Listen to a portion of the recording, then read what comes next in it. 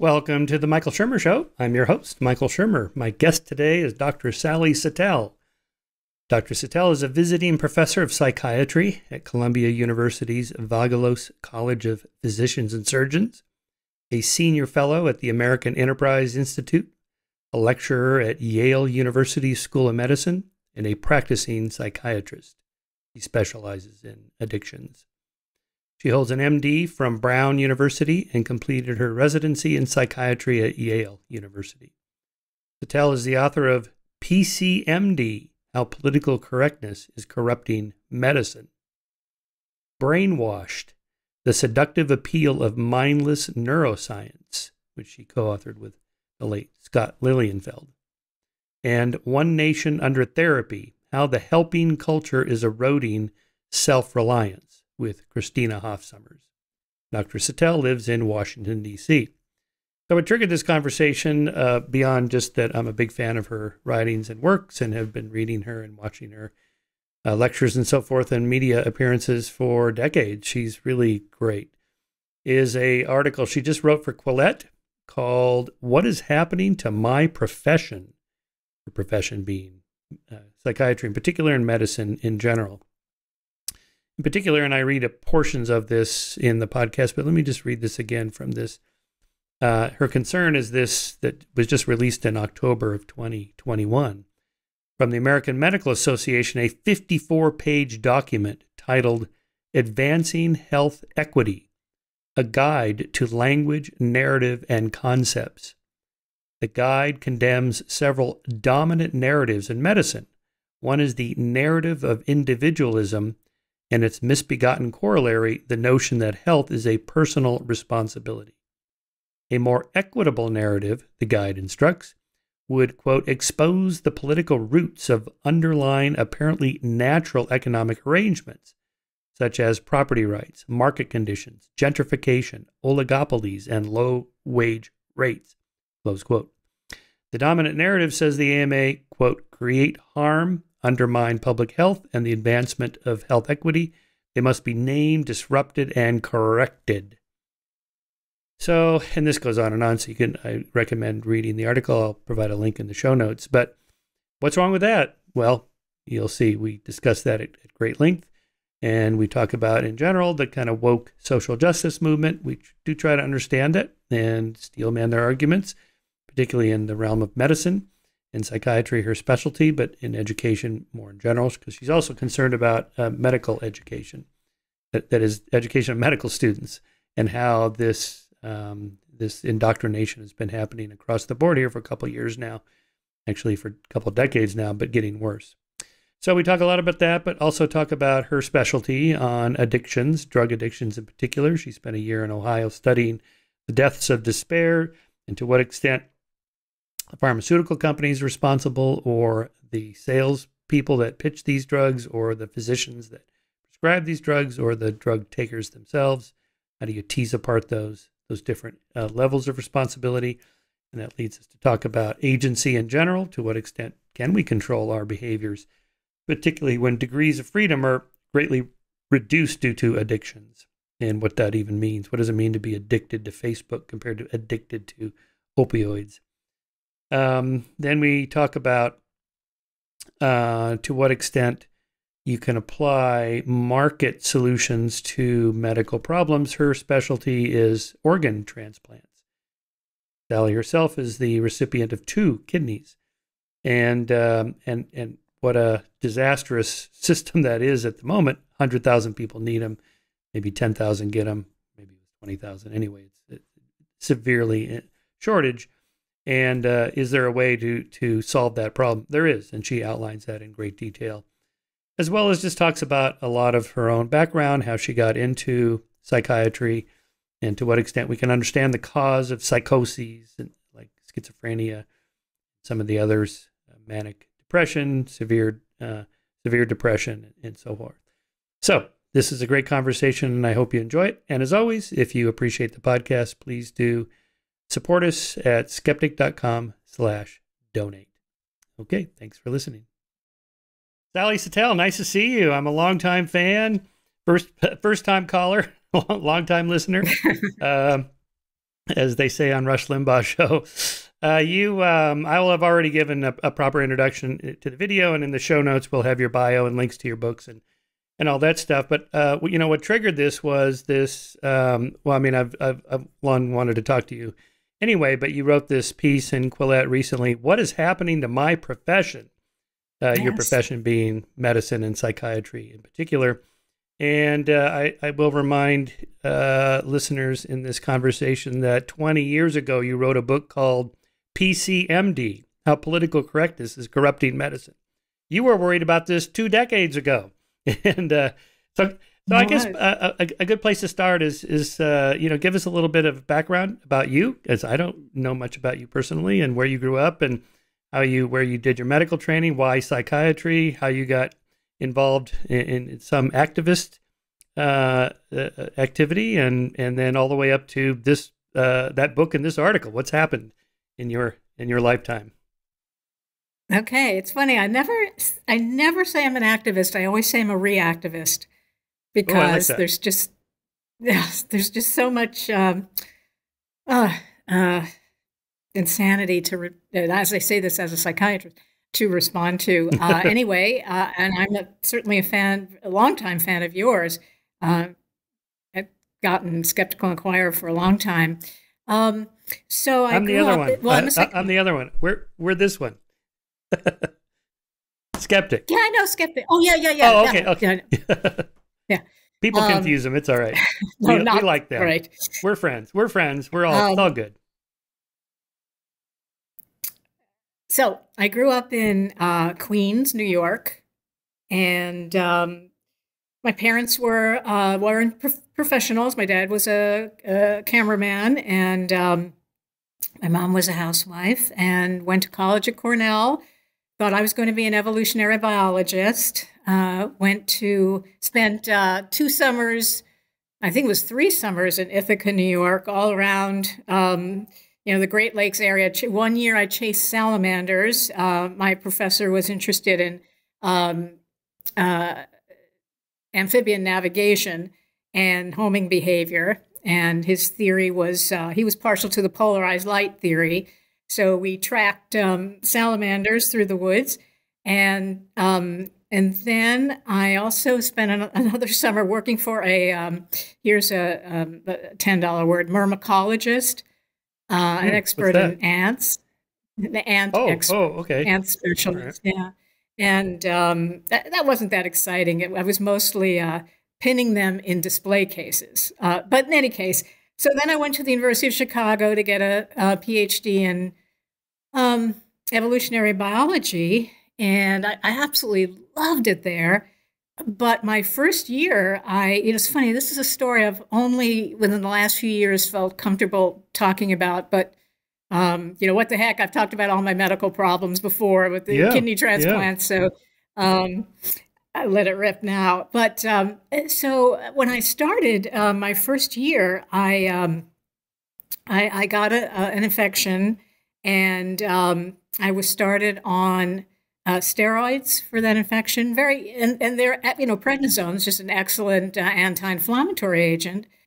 So the dose was fairly high. I'm kind of a smallish person, so 60 milligrams is a pretty substantial dose, and it was very effective in dealing with the inflammation. But it also, after being on it for about 2 weeks, I started, frankly, losing my mind, which is, if people are familiar with that medication, and especially if they have ever been on high doses, that might not sound so strange, because a lot of people will talk about feeling very energetic, almost manic. And in fact, there was a classic, I think 1952 story in the New Yorker by Burton Rouchet. I don't know if you remember him, but he was a famous medical detective. I think he was trained as a toxicologist.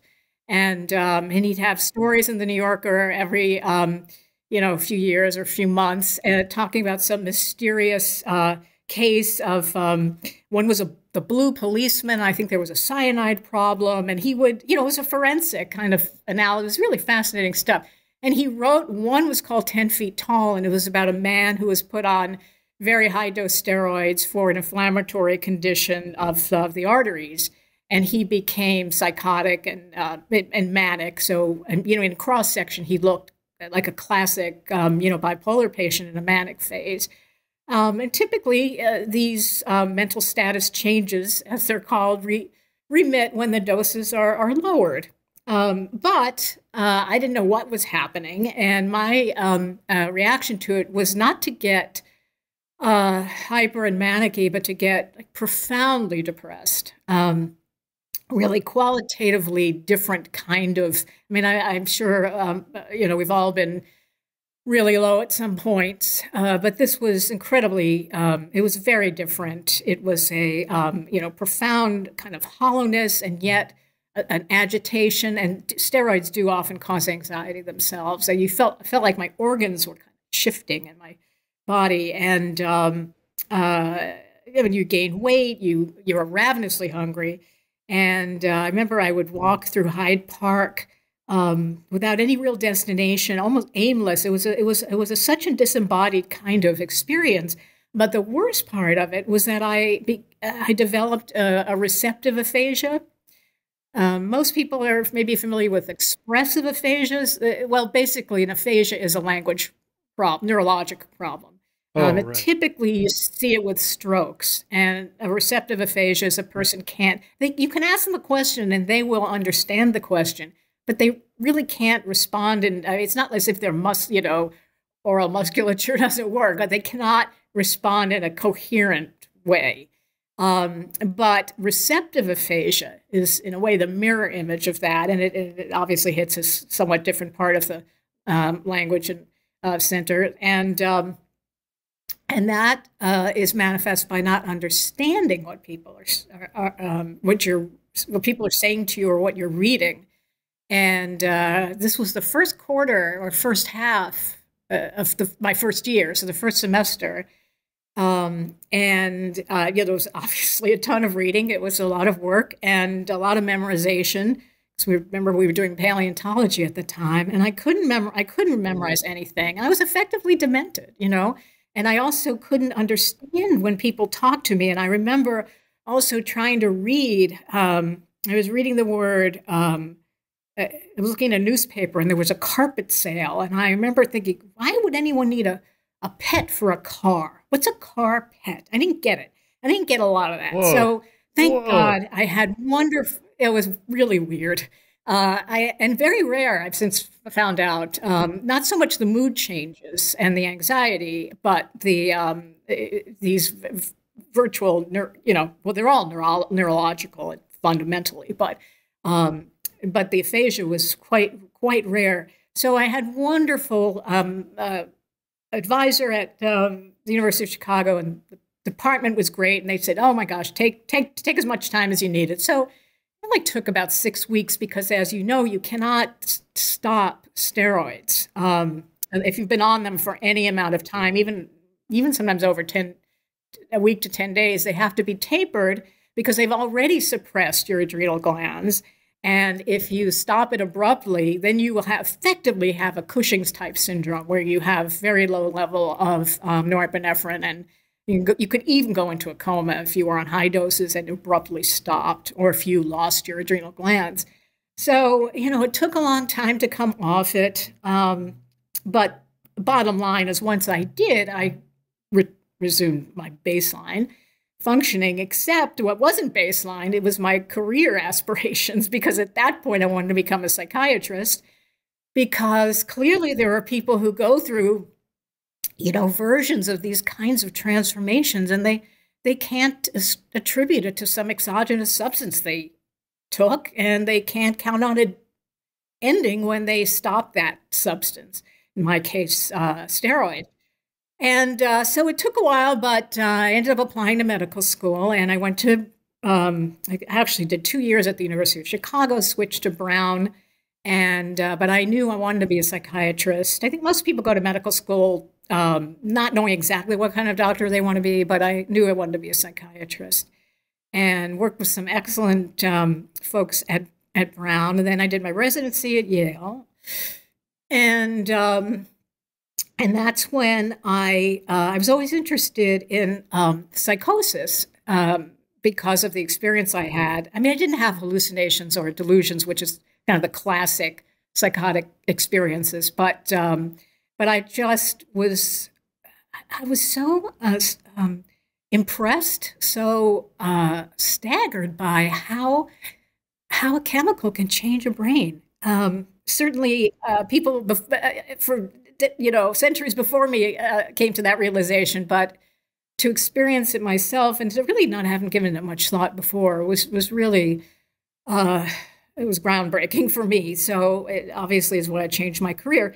And so I wanted to go into, I wanted to work with people who were schizophrenic, but since I wanted to stay at Yale, which is where I did my residency, I was basically told where I had to work, and that was on a substance abuse treatment unit. And I wasn't that excited about it, except that this was the early to mid 80s, 1984, and crack cocaine had just about come to New Haven. And I think I'm the only one to see an upside in crack cocaine because it gave me my research projects, which was substance-induced psychosis. There was an assumption that cocaine would act very much like amphetamine did in the when it was very heavily used in the 50s and 60s and caused amphetamine psychoses, which in a cross-section looked very much, they were actually was considered a model psychosis. Amphetamines were considered to generate model psychoses with delusions and, bizarre thinking and hallucinations and visual and auditory hallucinations. And there was a thought that crack would do that as well. So this was my backdoor way into studying psychosis.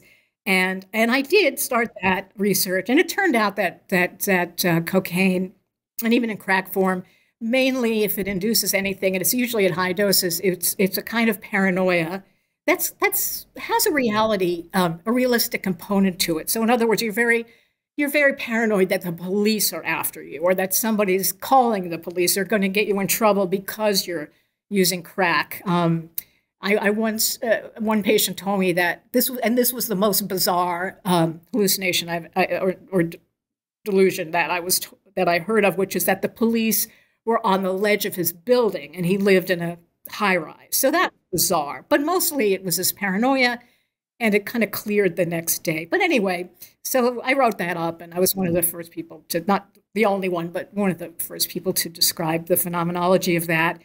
So anyway, I'll speed it up. But so there I was at the West Haven. This is great. Yeah. Okay. At the West Haven VA. And because there were two things, treating kind of tended to rotate running various units. So I did run the substance abuse treatment unit. Then I was on a general unit, I think. And I think I was on a PTSD unit. My memory's a little shaky about that. But I became interested in two main things. And one still had to do with addiction. And it was what even then struck me as a very kind of naive view that we could cure addiction with a medication or some sort of pharmaceutical intervention. And as methadone has been around. Methadone, in particular, has been around since were used in the United States since the mid '60s as replacement. It was used for detox before that, but used as a replacement drug.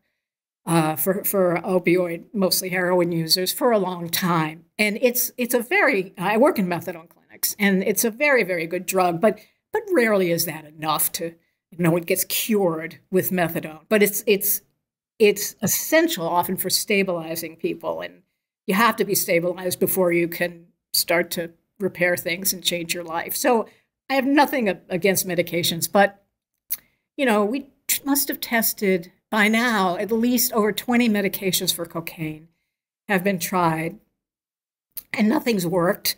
I don't fault anyone for trying to use these medications. That's not the problem. It's just the point A that none of them has worked. That's just an empirical fact.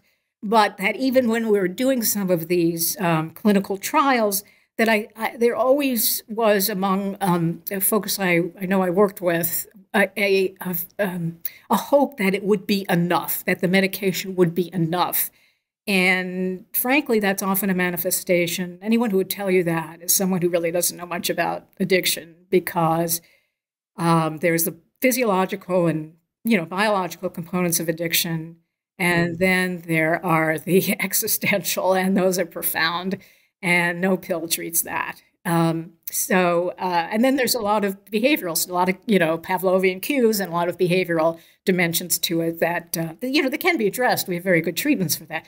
But anyway, I was getting very disillusioned with this almost a conveyor belt. Well, we'll try this drug. We'll try that drug. Next. And NIDA, the National Institute on Drug Abuse, was very enthusiastic about this, and money kept rolling in, but there was nothing to show for it. And again, I thought the enthusiasm was misplaced and kind of naive. So, that was just something that disillusioned me a little bit. And the second thing was the culture of the VA hospitals. I think VAs that are associated with major medical centers probably give good care. I mean, you often hear horror stories about VAs, but the one associated with Yale, I think, gave very good care, and I'm sure the one at Stanford gives great care, and you can go on and on. So it wasn't that the care wasn't good. It was that the disability system created such profoundly perverse incentives for patients to stay sick. And we were dealing mostly with people who had PTSD. They were Vietnam-era vets. And PTSD itself, now remember, I'm talking the early 80s, and PTSD itself was officially recognized by the American Psychiatric Association and the DSM, the Diagnostic Statistical Manual, like, our Bible, in 1980. So this was all new, although the phenomenon, of course, has been documented, the Peloponnesian War. I mean, and what is the essence of PTSD? Is effectively a fear response that hasn't extinguished when the threat goes away. And so its classic symptoms, of course, are, anxiety and re-experiencing the traumatic event in the form of unbidden memories and nightmares, and also kind of the third general set of symptoms is an aversion to situations that remind you of the trauma. So if you were in a horrible car accident, conceivably it might take you 3 years before you'd ever be willing to drive again or be a passenger in a car. All very understandable. And we have good treatments for these, mostly behavioral. But in any case, but once you get money for being sick, that's a problem. And also we had, there was a culture of understanding PTSD at the time, which has changed in the VA for sure. But at the time, there was a sense that it was almost permanent, that you weren't just changed by your war experience, but you were irreparably damaged by it. Now, some people are damaged. Almost everyone is changed. It's hard to imagine anyone who's not changed. But most people are not in an irreparable state. And I mean psychologically, not physically. And yet that was a message they often got. And they were quickly encouraged to apply for disability. So they were effectively told, you're not getting better, and here's your check. And so that took folks out of the workforce. And work is the best therapy for anybody. At the very least, it distracts you. It gives you something to do. It's a social network. It's a good model for your kids. And the more you stay home, you get into this cycle of invalidism where whatever skills you had erode and your confidence atrophies, and then you'll never go back to work.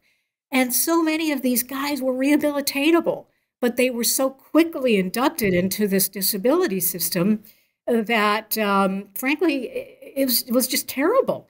And the VA has a strange habit that they haven't yet fixed, which is that they will grant you disability. Now, I'm all for people having some kind of financial support until they get themselves, where they're ready to work or work in some capacity. But you can apply for disability insurance. Not insurance. It's called service connection, disability entitlement. before you've ever been in treatment. So that's like saying, the analogy to me is, I've been in a car accident and, I can't walk. And someone comes, knocks on my hospital door and brings me a wheelchair and says, this is your wheelchair forever. And here's your check, because you're not going to walk again. And, I'm saying, well, wait, I haven't had surgery. I haven't had physical therapy. Why are you, consigning me to this? But, these poor guys and women are you're in such a fragile state that it's easy and so suggestible that it's easy to really incorporate this image of yourself, your capacities, and your future. Anyway, to watch that up close was very difficult. And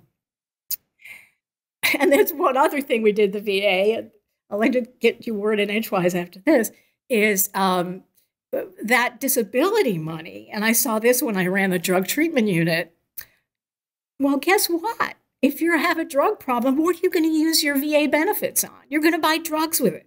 So every month, that's the checks came out every month. And then we'd get more patients in, right after that, because they'd buy cocaine, alcohol, whatever. And then they'd come in and there was an article in the New England Journal of Medicine by a colleague of mine who actually tracked the cycles of this. And but it was so destructive. It was like what I call social iatrogenesis, as opposed to iatrogenesis is a word for basically an unintended consequence of treatment. So it's a fancy word for side effects. But this was like social iatrogenesis, that actually getting a well-intended benefit, and everyone is well-intended. I never doubted that for a minute here. But it actually made folks worse.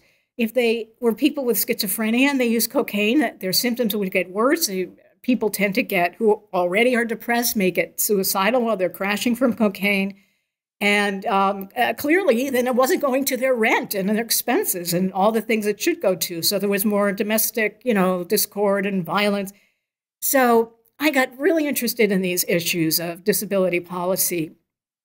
So I decided to do a health policy fellowship. And I did that in 93, 94. It was called Robert Wood Johnson Health Policy Fellowship, and went to Washington to do that. And I've been here since. And you're still associated with Yale. So, but surely, since this has been going on for so long, somebody in the VA or somebody like you would say, we need to reform the system to change the incentives. So you'll get a check for 6 months or until your doctor says you have to go back to work or whatever. I mean, there must be some reform movements. No? The VA lobby, the veterans lobby, is incredibly powerful. And even though this is all, I think I can make a great case. I think all my colleagues are a group of us who, and I'm sure many people I don't even know, who are trying to change the system. I've, been at hearings and written a lot about this. I mean, the first thing I would do is not make anyone eligible for disability until they've been in a treatment first, for heaven's sakes, and give them all kinds of different messages. And then, you want to front load, in some ways, you want to front load the money. I mean, put a ton of money into rehab. As I said, support people while they're going through that rehab. Some of it might even be inpatient, although as much as you can, you always want to keep a person in their community and with their family. But if they have to be inpatient for a while, that's fine. And get to a point where service-connected benefits are so rare that when a bunch of guys at the VA are in the waiting room, waiting to see the doc, and they're talking about what's wrong with them and, how the VA is treating them and all this, and one guy says, well, my disability check is late, or I just got my disability check, and they all look at him and say, oh, you're on disability. Wow, you must, you must be having a real hard time, because I want the system to be so oriented to getting people back. And there are all kinds of employment opportunities for people who, of course, who are, do have, impairments. And I can tell you that the short answer, Michael, is no. There's an excellent book that for anyone interested in this issue should read. It just came out. I reviewed it. It's a great title. It's called Wounding Warriors. Wounding Warriors. I wish I knew the subtitle off the top of my head, but how the VA, something, it says how the VA administration, I think, makes veterans sicker and something like that. And it's written by Lieutenant Colonel Daniel Gade, and he's actually was in, I think, Afghanistan, and lost a leg, enormous rehab efforts, but he's doing well. In fact, he ran for governor in, senator, excuse me. He ran for senator in Virginia, and he did lose, but he really made a good showing. Anyway, he's a wonderful, wonderful guy. And this book walks through everything and in a highly compassionate way about the veteran system and how to fix it. And what's especially remarkable about the book is they got a lot of, somehow he got a lot of people who still worked at the VA and dealt with the service connection bureaucracy to talk to him on the record. It's a great book, and he's a great guy, so that's worth reading. But the short answer to your question is no, it's not changed. The only thing that's changed is they try to get the vets out of the hospital. We kept them in the hospital, and they would like recreate platoons. And sometimes they'd all run out on a mission, and it was just regressive, you know? Wow. Sounds kind of comical, but. That's pretty wild. Yes, well, this is the incentive problem for any government program. The moment you start giving out free checks, the demand, it's the supply and demand problem. The demand will always outstrip the supply, and then the government bureaucracy has to continue to grow to meet the so-called demands. And yet, of course, they're well-intentioned. There are people that need help. There are people that are down on their luck or out of work or alcoholics or drug addicted. They're homeless. They just had a number of things that happened to them that were not their fault. I mean, just bad luck. So, of course, we want a safety net, but, then it starts growing. And if you look at the numbers, it's like 20% of GDP for most Western democracies goes to, wealth transfers for various social programs. And we're not that much less than most Northern European countries. We're pretty close to Canada, actually. So for all our, conservatives complaining about this and liberals wanting to do more, it still stays pretty locked in at about 20%. And, I have no idea how to reform it because it is such a huge, massive incentive to keep it going, and the lobbyists and so on. But let me shift to a different subject. So determining causality in medicine and psychiatry. So in your personal example, that was pretty easy. It's a single vector, one variable. It's the prednisone. You take it, boom, you have these, psychotic effects. You stop it, boom, it goes away. Okay, that's a no-brainer. That launched your career. Obviously, physiology and neurochemistry, all this stuff, this is what's causing these symptoms. But the moment you shift away from the simple example like that to something far more complex like schizophrenia, say, and then, as you said, you get on the treadmill of just trying drug after drug after drug. It's like that scene in Awakenings where Robin Williams plays the Oliver Sacks character, where he keeps trying and trying and trying different doses and different combinations. And so do you think is it just a really hard problem to solve, and we're on the right track? We just have to find the right combination of medicines or different new ones that are going to be developed by Big Pharma? Or are we completely off the wrong track? Like maybe the shift from 19th century electric shock and early 20th century lobotomies to 1950s, 60s, we're going to do chemical treatments, medications, and that was a huge step forward. Maybe we need something completely different that I can't even think of what that would be. Or do we just need to keep hammering away at the algorithm to find the right combination? It's funny you mentioned ECT, electroconvulsive therapy, because that happens to be an excellent therapy for severe depression. I would want it in a minute. I mean, if the problem I had didn't resolve, yep. If the problem that I had was, we'd call it endogenous depression, so to speak. That word isn't used that more, but it's perfectly or organic. It's called an organic depression. And what that means is pretty much the way you described it. You could attribute it to some kind of discrete intervention. In my case, it was a drug. Another organic effect could be head trauma. Yes, I mean, of course, it has a terrible reputation that still hasn't shaken from, the one flew over the cuckoo's nest days. Right. But I've gotten much better at it. They even do ambulatory ECT for people who are well enough to leave the hospital, but still need either sessions to continue the treatment or to maintain, their recovery, so to speak.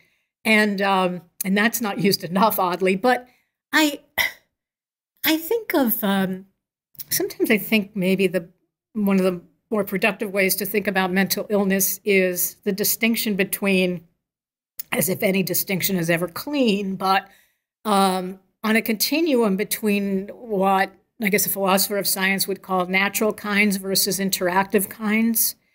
A natural kind would tend to be more like schizophrenia, what we would call the severe mental illnesses, bipolar illness, severe OCD, panic. These conditions often respond very well to medications. It's true that people with, they have side effects, unfortunately, a lot of these medications, really, really bad ones. Like,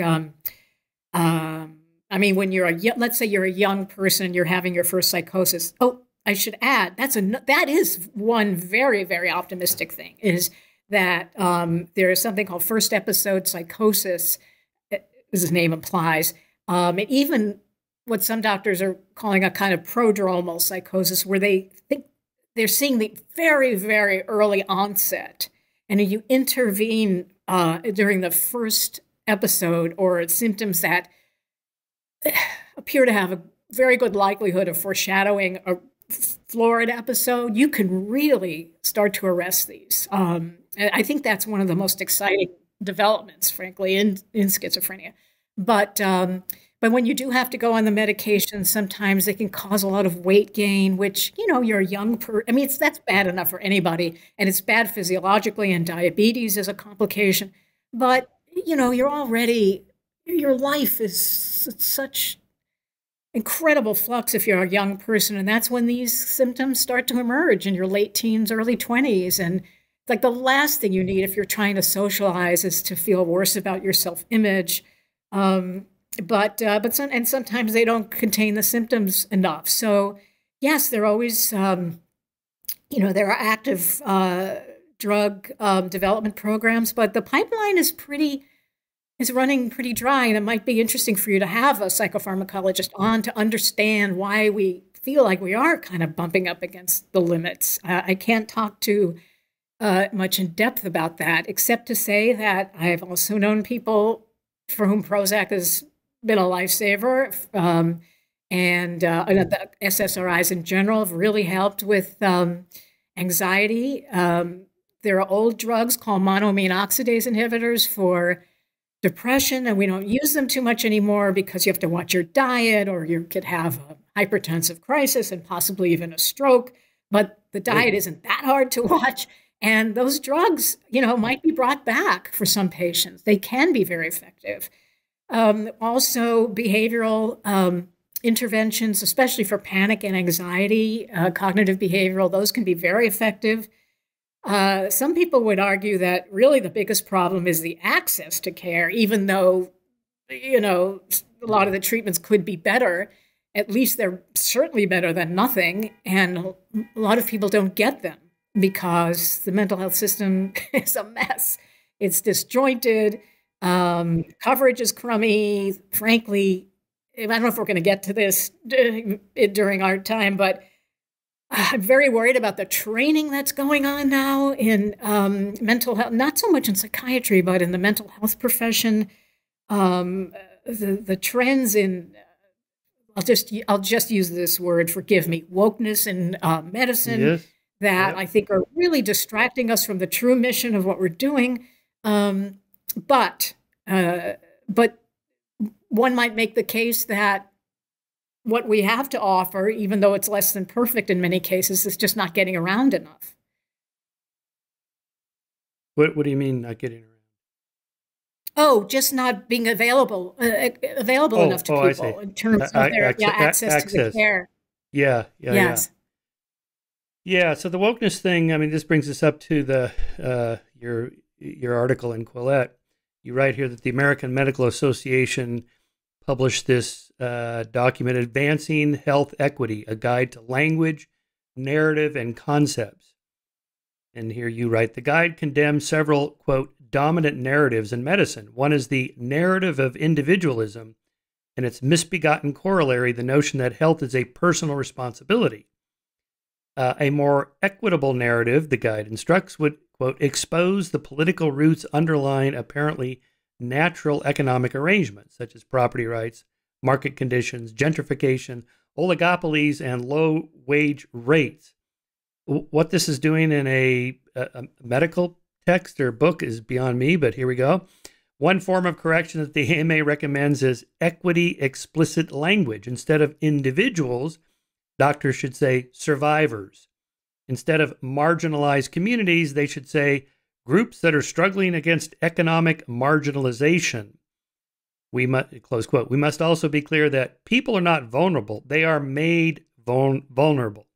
Accordingly, we should replace the statement, low-income people have the highest level of coronary artery disease, with people underpaid and forced into poverty as a result of banking policies, real estate developers gentrifying neighborhoods, and corporations weakening the power of labor movements, among others, have the highest level of coronary artery disease. Close quote. Wow. I mean, this is really quite something to read. Obviously, this is triggered by the whole BLM movement, the social justice movement, and so forth. Understandable, people are upset when they watch these videos and they think, well, what can I do? I'm not a mayor of a city to reform the police. I'm not the chief of police. What can I, I'm a nobody. What can I, oh, well, I can change the language in our form, and I feel like I'm doing something to help the, cause. But as you point out in your article, medical doctors are busy enough as it is and can't barely keep up with their own profession, especially if reading journal articles. How are they also supposed to be political activists at the same time? So, wow, that's a lot that's changed in the last just probably 5 years. And you wrote that first book, PCMD, 20 years ago. So this has been a long trend. Yeah. You have to read that. I mean, I'm sure people's ears glazed over just listening, but because otherwise people wouldn't believe it. This is an American Medical Association document that came out in October, and frankly, in a way, it's almost late to the developments that have been going on. Just a little bit of backdrop. When I wrote PCMD like 20 years ago, I did have a chapter on this, but in other words, on social justice, and I should say critical social justice. And I guess what I mean by that is the dimension of equity. In other words, these words are irritating, but you have to try to define them. Even if your own definition may differ, at least just keep referring to your own definition.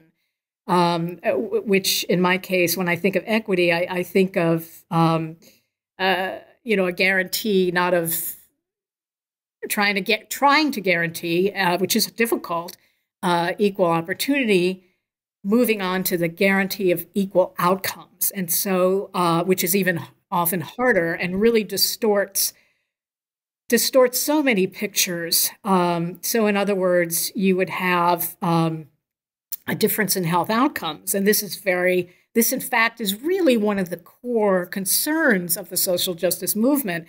And it's a valid concern, which is referred to as health disparities, which refers to differences in either access to care between groups. It's typically black and white, but not always, but that's the typical dichotomy. Or differences in access to care, differences in treatment by doctors, and differences in outcomes, with the implication that systemic racism is the cause. Now, disparities, like the word bias, like so many words, is a fine word. It means difference, differential. It implies nothing about the ideology. And years ago, when the term disparities first started to be used thinking about the 80s, it was pretty neutral that way. It just meant this is a difference. We should look into it. Why is this? But now it is really infused with a kind of reflexive and axiomatic interpretation, and a kind of malignant one. This is due to systemic racism, or even racism emanating from the doctor alone, but more of an emphasis on systemic. And I want to get back to that because you can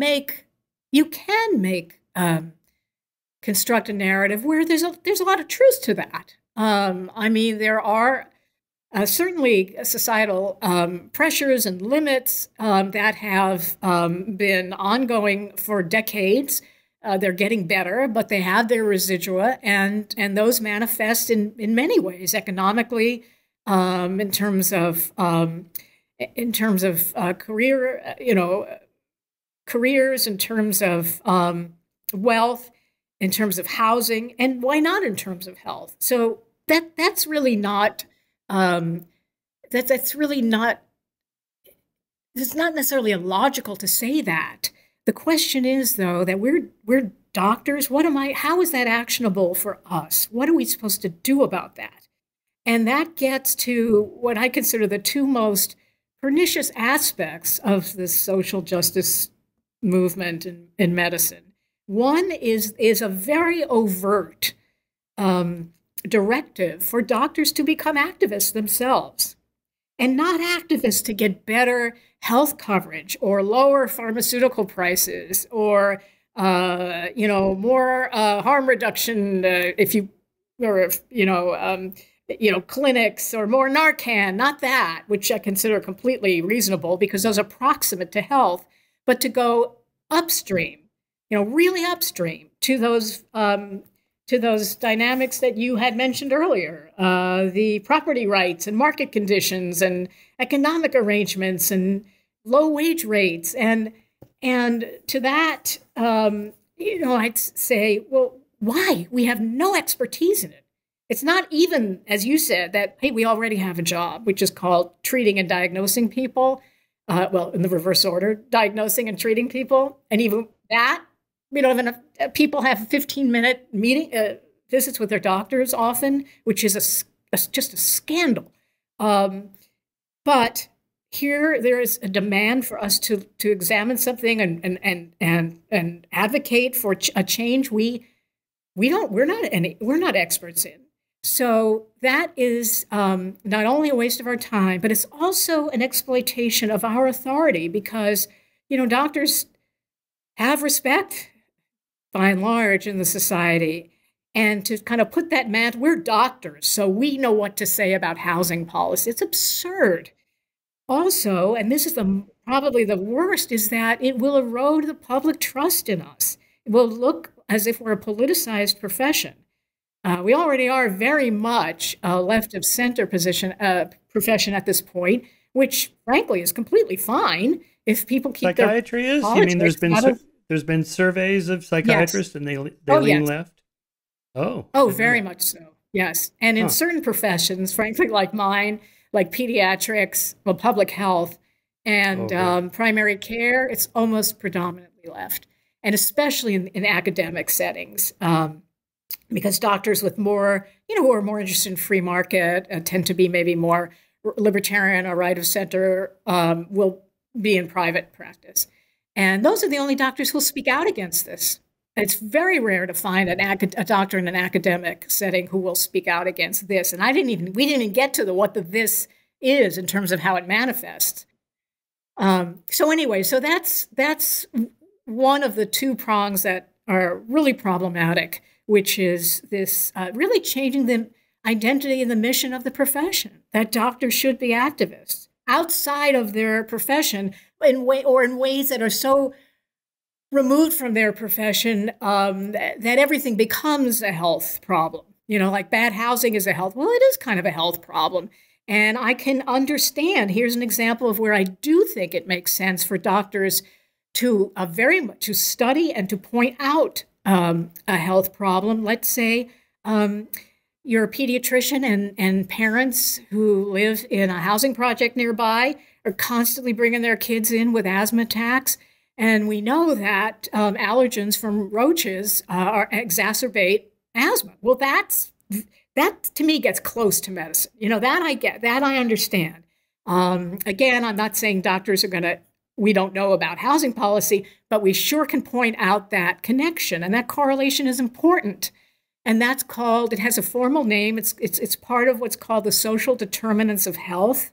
And that's very, very important. We have to know all the doctors should know more about a patient's context, their living situation. How do we know they can't refrigerate some medications that need it, or that they live in a stable enough housing where they can even, their medications aren't stolen, or that they can even keep appointments, or the child care, that's important. That's where caseworkers and social workers come in, but that's very important for doctors to be more sensitive to that. And that was an important change over the last 20 years, I think. But again, this kind of far upstream politicizing to me is just untenable. So that's the first of the two. The second is this an increasing emphasis, at least in theory, on the group as opposed to the individual. Well, when you see a doctor, it's about you. In psychiatry, where I work, is the ultimate personalized medicine, right? But it's about the patient. It's not my concern. I don't see you in a group context. I don't think of you in relation to other patients, or as a white patient. I don't think of you compared to my Black patients. Michael, you're my patient, and what's in your best interest? And, how do we talk, and what kind of relationship do we have? So these are two very, very unfortunate trends. I have to say at this point, it's kind of an experiment. It's hard to know how it will affect patients, because I find it very hard to believe that a doctor who has the most fervent belief in the social impact, all the impact of environment and other kinds of dynamics on his patient who's diabetic, will still not talk to that patient about, hey, you got to take care of yourself. There's an internal locus of control here too, and it has to do with, taking your medications and watching your diet and some exercise, and let's talk about what impediments there might be to your doing that. But that's your responsibility. And this is one of the implications, if you take it to its natural extent, of this emphasis on people being solely at the mercy of outside forces, or their health being solely at the mercy of outside forces. I was personally, I can give you an example of why that, why I worry about how that's going to manifest. I was giving a talk. In fact, it was last year on January 8th. That date is important. You will see why. Yeah, I was giving this talk at Yale, my home institution, my old institution. By now, I think they're very annoyed with me. So I gave this talk about my year. I spent a year in southeastern Ohio, trying to do a little clinical work, helping with the opioid crisis, and interviewing everybody who would talk to me. So that was 2018 to 2019. So I talked about what I called my year abroad. This was my title, My Year Abroad. Ironton, Ohio, and some lessons from the opioid epidemic. And so it was pretty wide-ranging. It wasn't your classic grand round presentation. A lot of them are they're very sober, they're very data-heavy, they're often delivered in a monotone, but that's okay. That's what people expect, and they're very informative. And but I showed some slides from the year I was gone. None of them depicted any person in distress or looking, in a bad way. They were all of the environment, of some industrial landscapes that had rusted, long rusted, really desolate downtown, this kind of thing. And they talked about, it was panoramic, the deaths of despair concept, and then I did discuss more data on who gets addicted, because there are vulnerabilities to prescription opioid addiction. I parenthetically get a little worried that we've kind of exaggerated the extent to which the average person who's given a Percocet is on his way to a full-blown addiction. It's actually quite rare in people who don't have a previous problem with drugs or who are not experiencing depression or anxiety.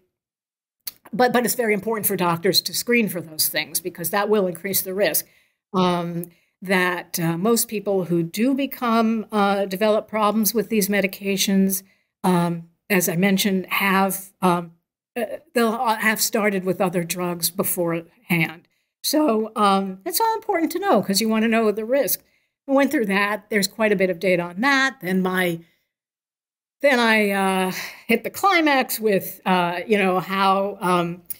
the opioid crisis has there's so many contributing factors to it. You can't just reduce it to a drug company that did some damn bad things, which again seems to be part of a narrative that's a little reductionist.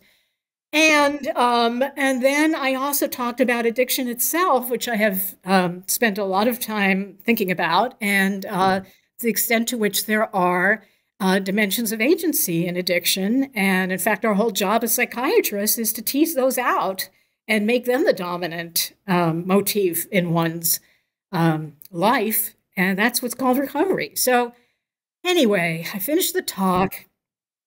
And even though it was on Zoom, I knew, I'd feel like wafts of cold air coming from the computer. It was bad. So I was told that I dehumanized the people in this town. Let's just put it this way. If you want to read more, you can read the Quillette article. You could even see the talk. But it was just very poorly reacted to. And in fact, apparently I re-traumatized them after January 6th. Because I was somehow insensitive, which, I made a lot of friends there, people that I'm still in touch with. I was so impressed about the people who are trying to boost the economy and the morale of this town. I just find it hard to believe that affection for these folks didn't come through. But they thought the title was somehow offensive. It's othering, My Year Abroad. I guess I can see that in a way, but as it always goes with these kinds of I'm offended responses, well, maybe there are other meanings it could have. Like, when people talk about their year abroad, it's generally an affectionate thing. I had this experience, I learned something, it changed me, it was good. Or the irony of it, we're all one country, but there are so many, you can go to different places. I'm a Jewish girl from Queens. What do I know from small town, Ohio? The town had like 10,000. That was the most interesting thing to me at all, was small town dynamics. And, but I guess I'm taking a long route here to say, going back to personal agency, one of the comments was pretty much, how dare I attribute any, responsibility to the actual people who went out of their way to obtain OxyContin and, crush it up and snort it. And, I feel I already covered that in my Deaths of Despair. This was largely a story, as is so much of America lately, of defeated people in defeated places. And this was a communal response to a very depressing situation. So I certainly put it in context, but I also know that these people have choices. And frankly, that's a choice. Who knows? Maybe I'd make it if I lived there. I don't know.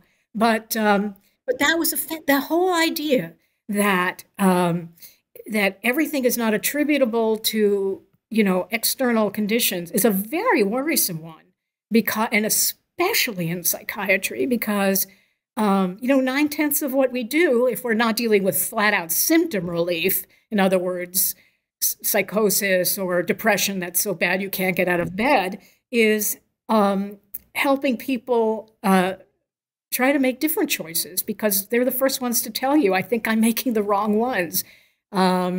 So, you know, we help people who suspect they're sabotaging themselves. Sometimes we have to point it out. You know, that's not really what you say your goal is. Why would you do this if that's your goal? Let's think about that. And in some cases, if the situation really is unchangeable, and this is a very stoical approach, but it's adapting to certain situations that can't be changed, but there are always more, there are probably better ways to adapt than others. So anyway, this is very much part of a horrible trend. The chairman was told to fire me. I don't get paid. I'm a lecturer, so I don't mean to paint myself as some endangered horror. And there have been horror stories of people who've lost jobs in academia because of this. I wouldn't have suffered that way, but my whole experience was just a biopsy into this, you know, really into the pathology of what's going on in medical, frankly, education, which is something I wanted to get into, if that's okay, very briefly. Yeah. Okay. Yeah, just one comment. I think that the two threads you're identifying there in the, let's just call it the woke social justice movement, is identifying everybody as a member of a group, and one group is an oppressor and the other one's oppressed. This is usually black and white, and then the lack of agency, since you're not an individual anymore anyway, you're just a member of a group. You shift even the language just to read that part again. Instead of individuals, you're survivor. You've been made vulnerable. Instead of you're struggling against economic marginalization, you were this was put upon you by these racist, bigoted, systemic systems. So it kind of taps this deep issue of free will and determinism. Obviously, there are degrees of freedom. So, like in your work on addiction, you make the point that clearly this is not like you have schizophrenia or you have dementia, and you can just will it away. You can't. But with addiction, you can. Lots of people do. And thanks to psychiatrists like you that work on it, lots of people pull themselves out somehow or another. It's possible to do. Not for everybody, so there's degrees of freedom in there. And but this new system seems to just want to wipe all of that away. I call this is not my phrase, but I apply it here, the bigotry of low expectations. You know, you're just so helpless. You're so pathetic. You have no chance of succeeding. None. Now, good luck. Go on out into the world. The world is hard enough as it is, right? And it's not to deny that these things exist. They do. You know, racism and misogyny. And so I'm sure you must have experienced some of this as a woman in psychiatry decades ago. Maybe there were, you know, men that didn't feel you should be there. Maybe there were systemic issues or whatever. But that has been changing, has it not? I mean, and maybe just comment on that, how your own profession has changed and become more tolerant and open, I presume. Oh, yeah. Actually, so I've been pretty lucky. I never felt that I was on the receiving end of, I mean, occasionally the very, you know, the older, you know, we were talking maybe now 2 generations removed, you know, a psychiatrist in his 80s who call you little lady or whatever. It's trivial and whatever. But no, but I think other people would have stories. I just am lucky enough to not have one for you. But I don't mean to imply that no one does and it's not an issue. But no, if anything, now psychiatry, I think, is dominated by women. And we are so attentive to real and perceived trauma in my profession that in some schools they are still having weekly,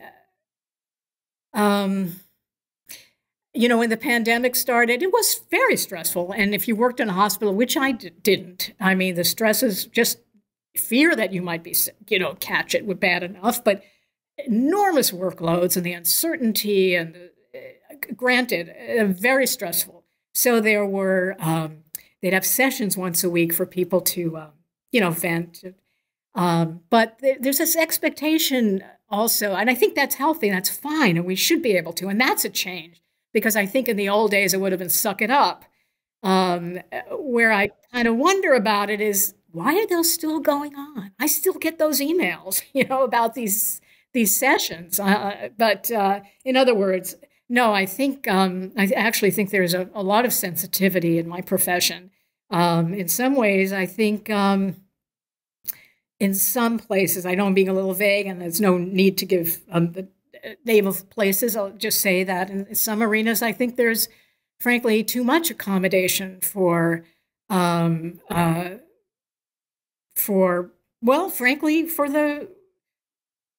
residents that complained about me. They sent this letter, of course, anonymous, right? It read like a parody of these kinds of letters. But the extent to which, and I feel sorry for the administration, because you never know how many people are complaining. If they're a tip of an iceberg or the far end of a bell curve, you just never know how many. But we do know that they have outsized influence.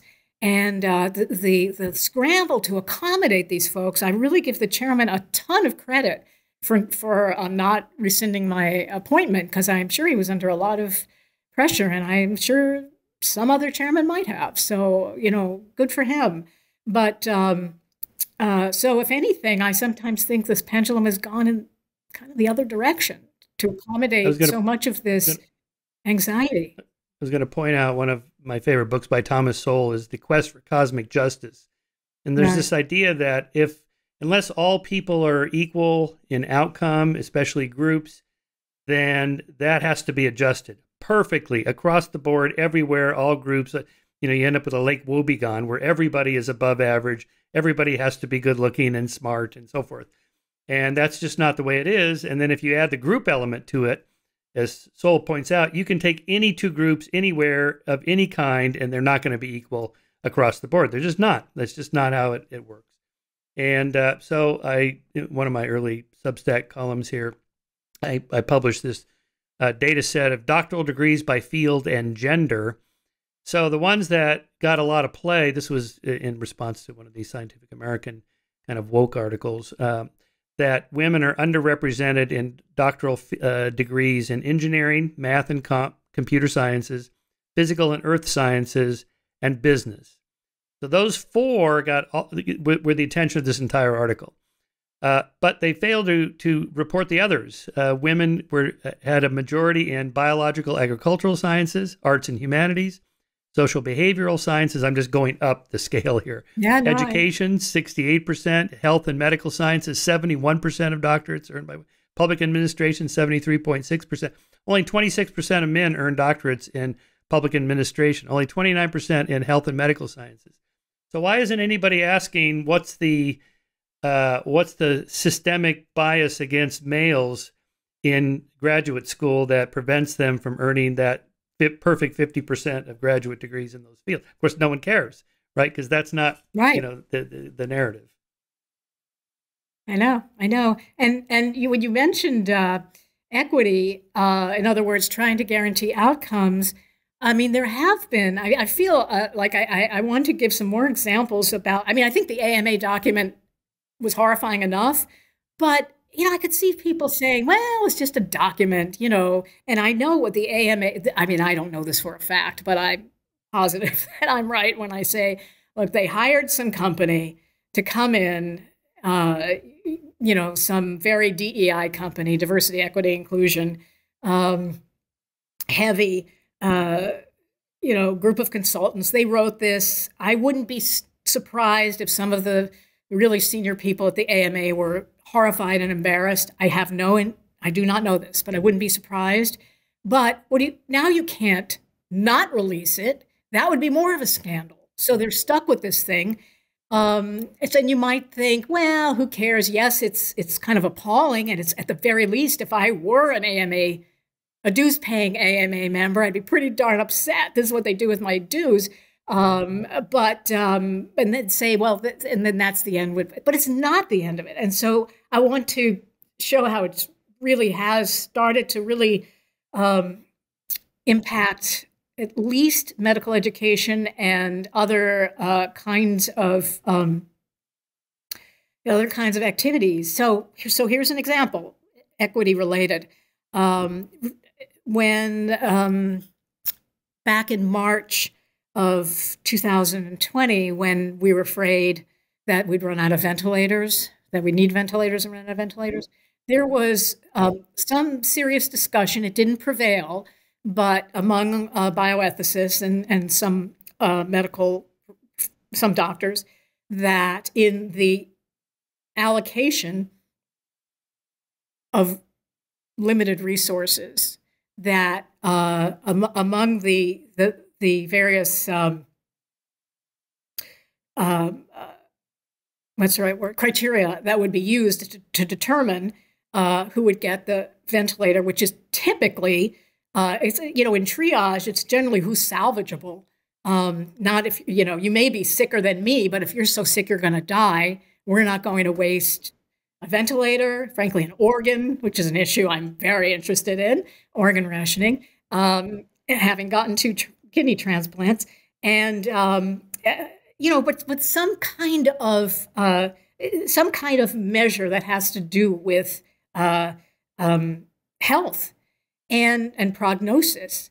But there was serious consideration of adding race as one, to basically give you an extra point. Often there are points systems for these kind of things, how many vulnerabilities, how many indicators of illness there are and compromise, and seriously thinking of adding race to that. Well, that did not happen. At least we didn't have to even confront it, because thankfully we never had to ration ventilators.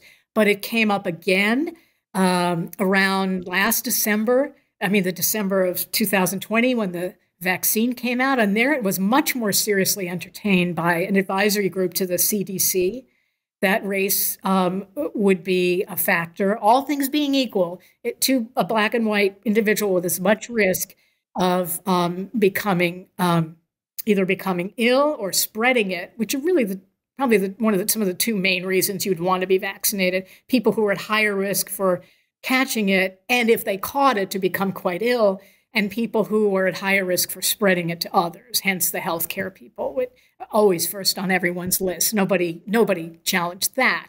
But again, there was this idea, and in the spirit, it was very overtly stated, in the spirit of reparations, that minorities would get a leg up. Now, given the risk factors that many minorities sustain, in other words, they often would have jobs. This is economically related in large part, but still, they might have jobs where they did have to face the public, and they did have to take public transportation, and they did live in homes where everyone didn't have their own room where they could close the door. It could well be that minorities would be prioritized, but you base it on risk factors, not on identity factors.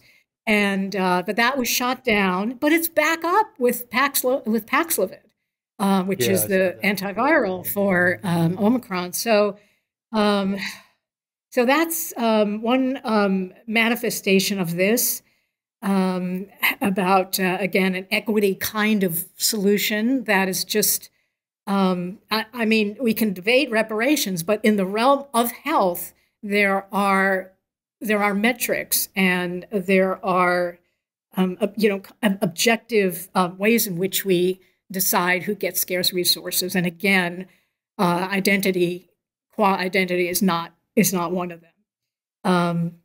So that's one manifestation. We've seen cancellations, very high profile cancellations.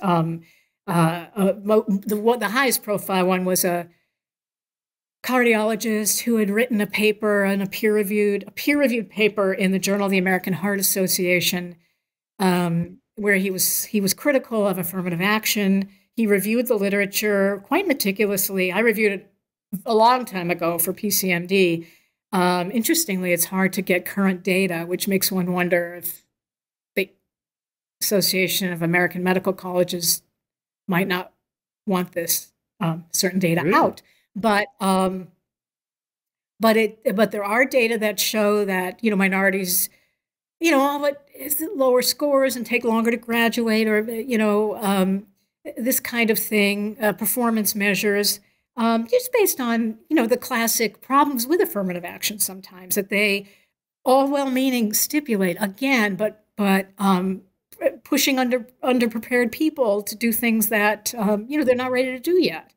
And but whatever the reason, the raw data showed that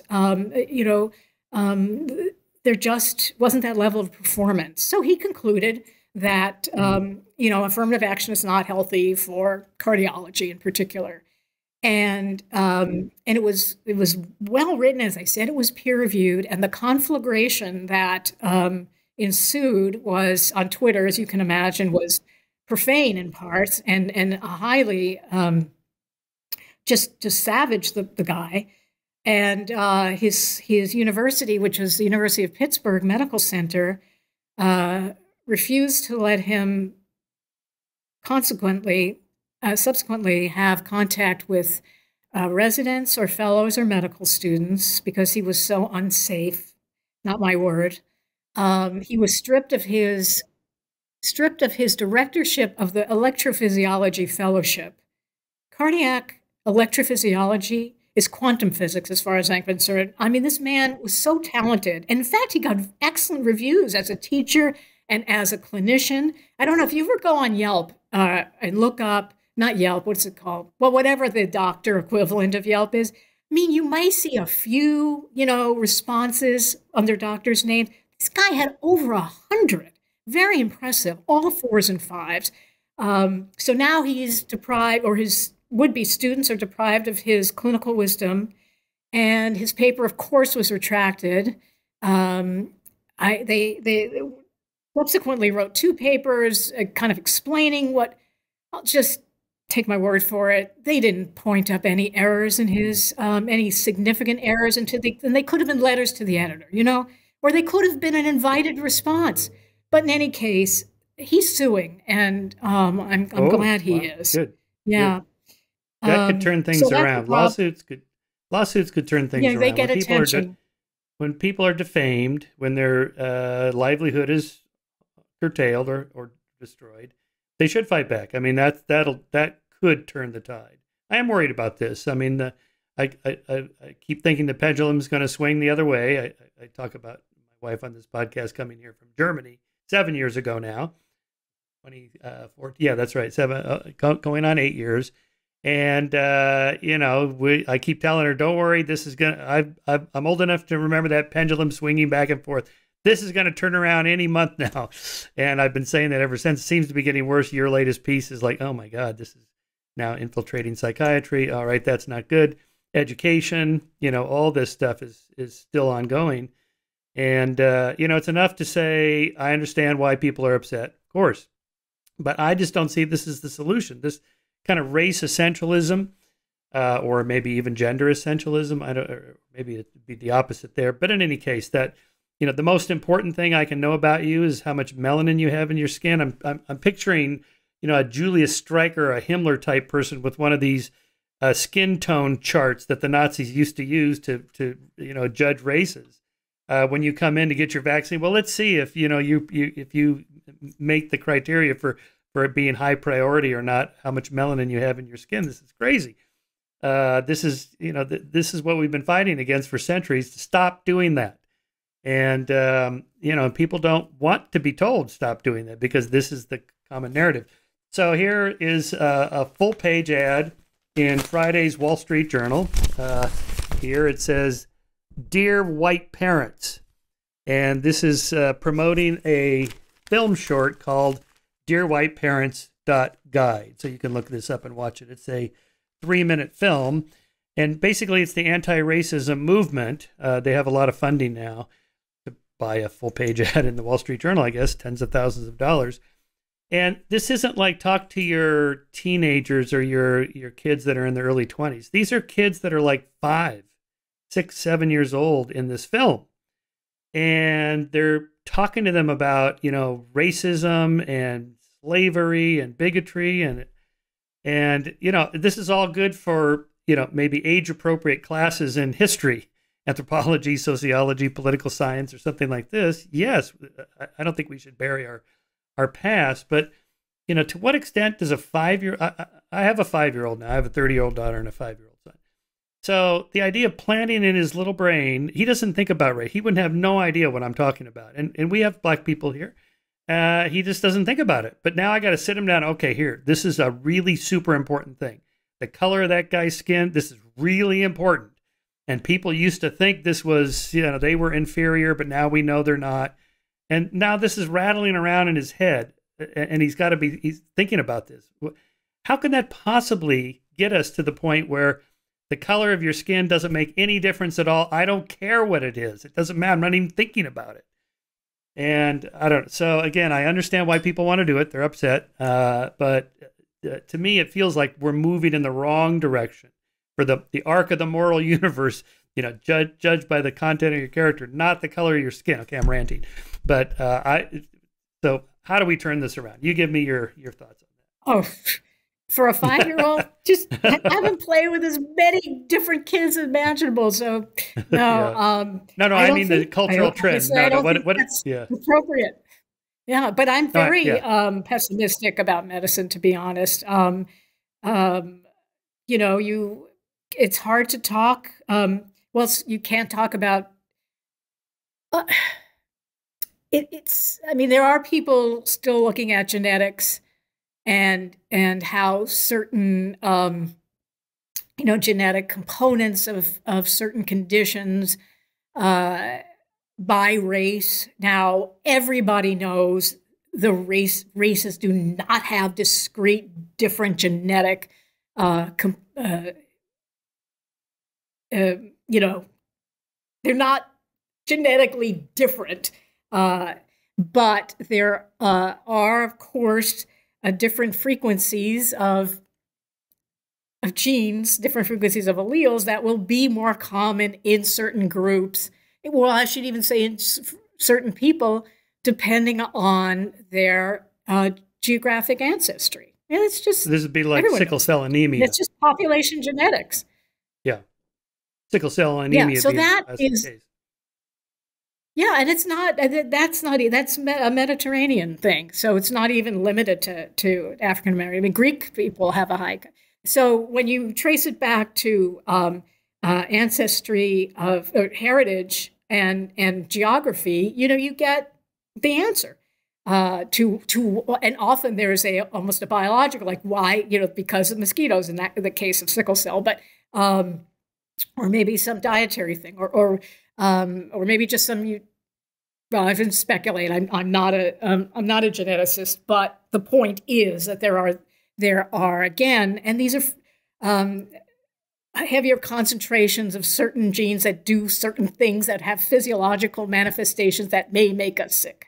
And in fact, there was a study that, all these things need to be replicated, but that found a certain protein that was more common in African Americans that lined the, I think it lined the pharyngeal and maybe upper respiratory tract that did make, did cause the virus to adhere more tenaciously. Well, that's worth knowing.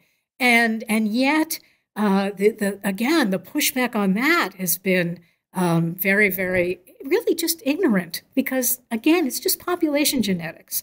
And it's such a straw man to say there are genetic differences between races. Well, no one's saying that. Well, anyway, that's again another manifestation. I prefer the term population rather than race, but we're just so race obsessed in this country. It's hard to change the language at all.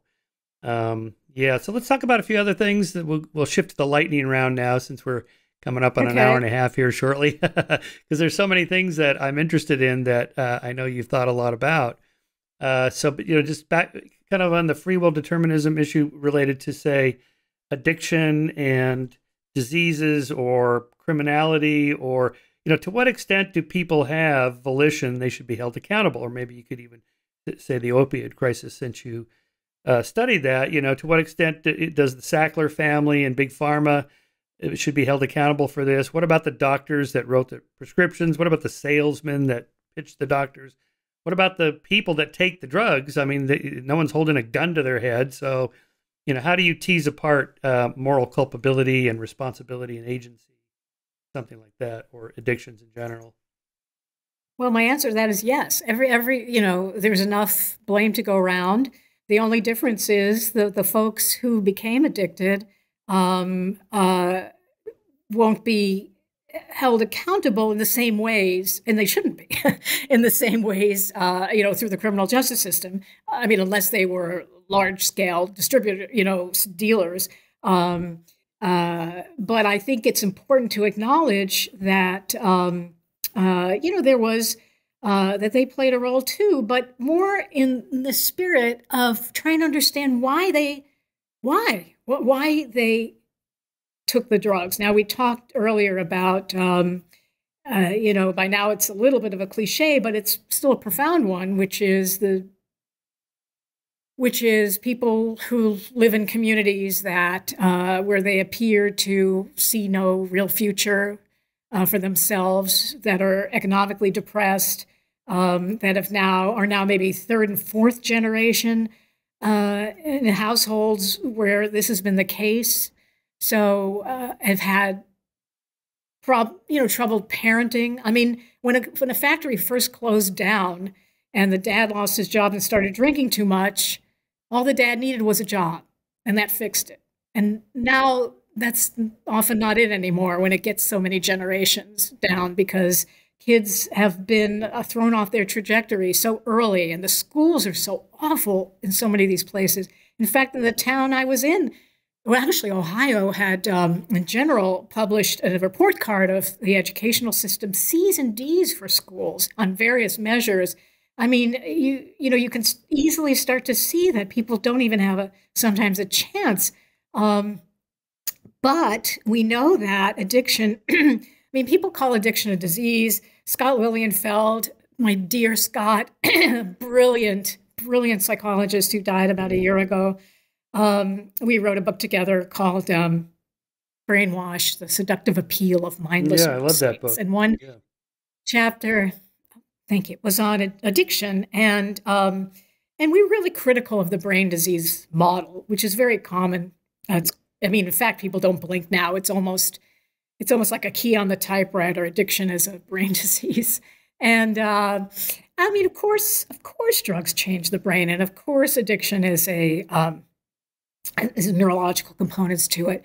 But the way we looked at it was, well, that's just one of several explanatory levels. You can explain addiction at the level of the brain. You can also explain addiction at the level of conditioned behavior. You can explain addiction at the level of psychological behavior. You can explain addiction at the level of the community. You can explain it maybe cultural. There are just so many. And some apply more to various individuals than others. Some may apply more or less over the course of an individual's addiction. But the brain level is the one that is least useful to treaters and to policymakers. And as far as, and they've showed beautiful brain scans, and I certainly do bow down before the technology. It's breathtaking. Not just the actual pictures, but the whole mechanisms are amazing. But they are highly seductive. They lead to they inevitably lead to a reductionist view. Oh, here it is in the brain. Well, no, this is some activity we can see, we can visualize it. But again, I'm going to say not one treatment has ever emerged from that, which is not a reason to say we shouldn't be pursuing imaging. Yes, it has all virtues, but as far as when it comes to addiction, every medication we used was developed. I think the last one that we're using today was developed in 1980. Nothing is new. Wow. Wow. And so I think, and I personally find it useful to think of addiction more as a kind of a symptom than a disease. In other words, which gets you to think about what function do drug use serve? Because it always serves a function for people. Now, for some people, it's more of, I think in terms of communal addiction versus sort of individual addiction. People who basically are in situations that they feel are so hopeless that there's no choice. And those who are, but if they were in a different situation, they could flourish, versus those who those who are frankly are people we know who are half the probably folks in Hollywood, people who are beautiful, people who are rich, people who are talented, people who seem to have or admired, who seem to have everything to live for, and yet, they have drug problems. Well, there you get into whatever their particular situation is, whatever their personal, deeper anguish is. When you read addiction memoirs, that thing, and there's never one thing, but the dominant driver is often a kind of self-loathing that people can kind of soothe or even cause them to, forget. It's not gnawing at them all the time with drugs. So I think is of that self-medication? As, yes, you can call that self-medication. Anthony Bourdain, he had a significant drug problem at one point, and when he was asked about it, he did one of his shows on Parts Unknown it was in 2014. He did it in rural Massachusetts, which had a huge drug prescription pill problem, and he was doing frankly, he visited a group of people who were in a support group.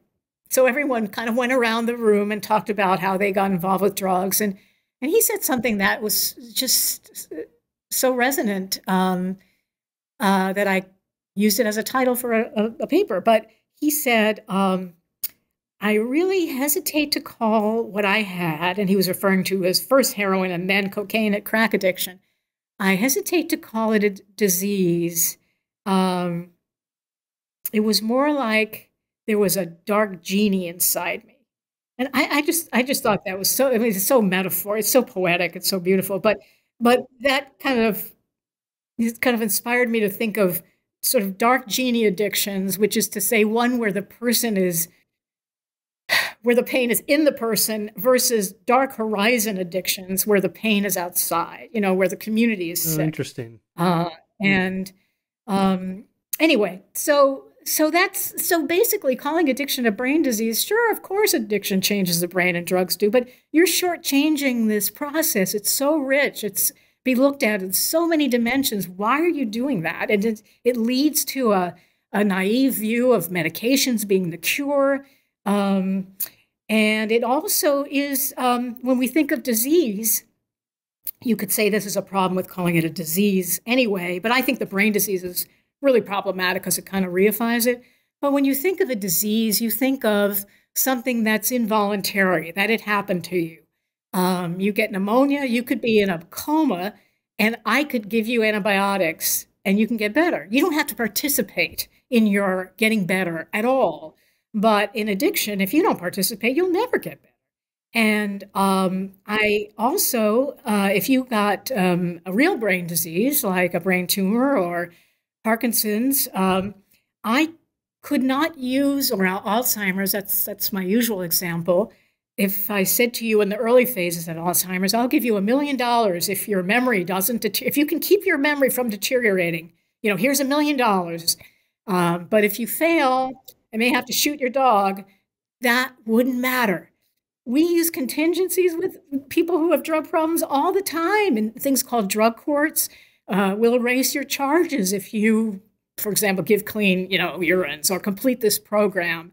We, like in our clinic, in methadone clinic, you can have more take-home doses, so you don't have to come every day to the clinic if you can give us, fill in the blank, whatever. These are this is contingency management, which is incredibly powerful, and incidentally, probably the only thing that works well with stimulant addiction.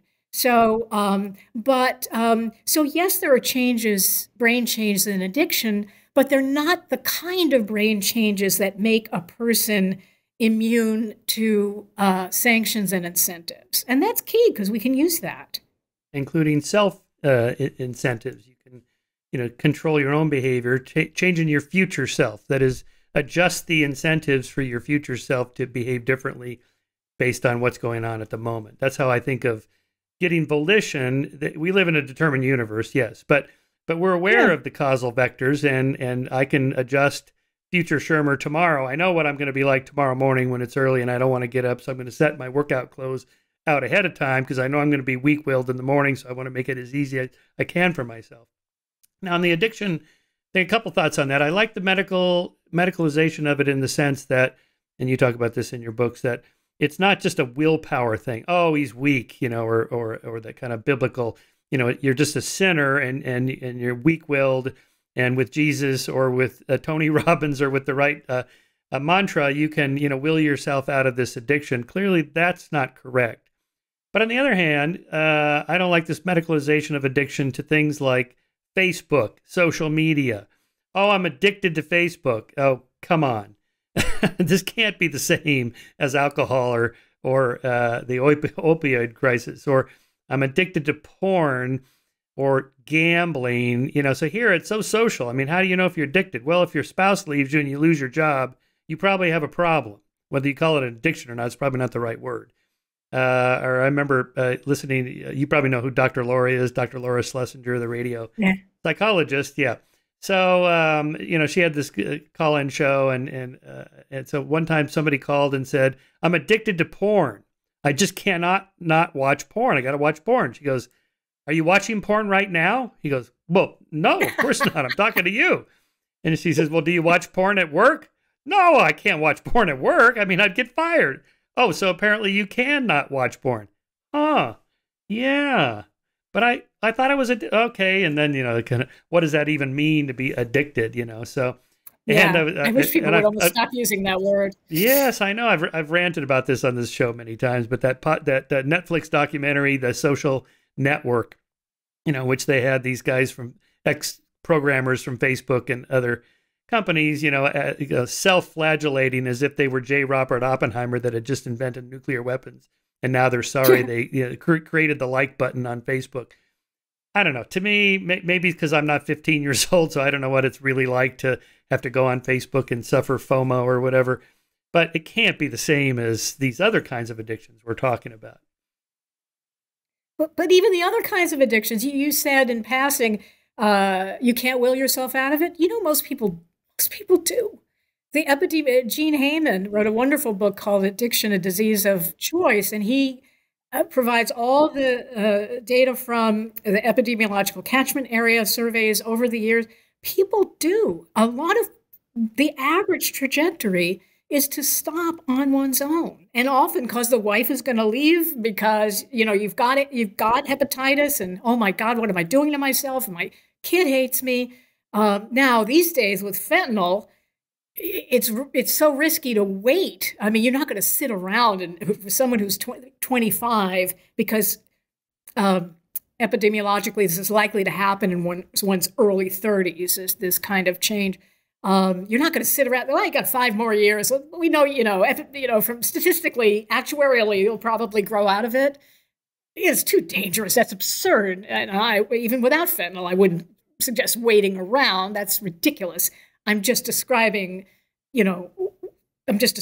trajectories from a sort of a big picture perspective. But still, most people actually do stop on their own. The folks who have the most trouble and come to treatment are those with other attendant psychiatric problems as well. So that's just worth knowing. I don't think most, people do think that. And as you also said before, kind of like the Dr. Laura thing, which is, you're doing it right now.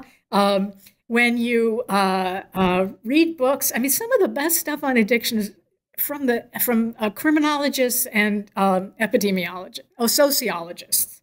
Very descriptive, very granular, how people live their days. You make a million choices when you're, addicted. Now, some people, granted, the cinematic version is the one that you're going to see more of, people who are shoot up enough to be, passed out, nodded out, and then it wears off, and then they're in a mad hunt to find more drugs. And I'm not saying that that is not a version of what this can look like, but there are lots of versions of what it looks like. There are versions of it looking like I use heroin every day.